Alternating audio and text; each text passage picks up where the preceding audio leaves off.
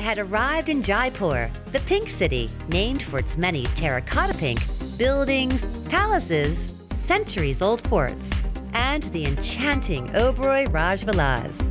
My first stop in one of Chairman Vicky Oberoi's majestic masterpieces. My father said to me, why don't you build and operate hotels that are the best in the world? And that's precisely what he's done. Abby walked me around, past the historic temple, through the turrets, and along the moat, all built to resemble the real 19th century Nala Fort, which, oh, by the way, it's beautiful, belongs to Vicky.